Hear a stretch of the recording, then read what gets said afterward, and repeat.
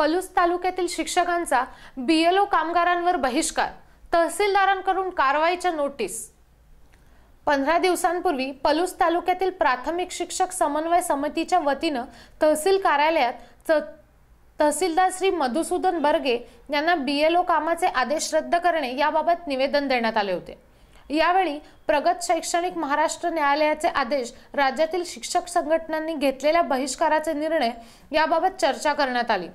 प्राथमिक शिक्षक संघटनांच्या पदाधिकाऱ्यांनी जिल्ह्यातील तासगाव, आटपाडी येथील बीएलओ काम प्रशासनाशी समन्वय रद्द केल्याबाबत माहिती देण्यात आली।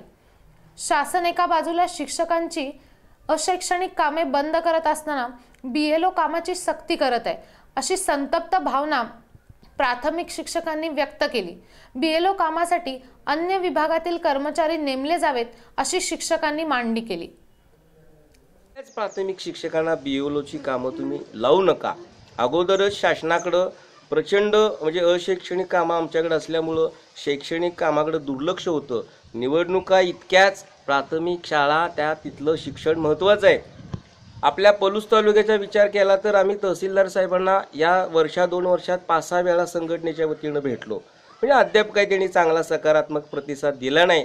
पण तासगाव तालुक्यात मात्र, जत तालुक्यात मात्र तिथल्या संघटनेच्या लोकांनी, तिथल्या प्रशासनानं एकत्रित बसून असा निर्णय घेतला की बाबा आपण सगळ्या शिक्षकांचे बीएलओचे आदेश रद्द करूया, जेणेकरून हे सगळे शिक्षक शाळेमध्ये चांगलं काम करतील।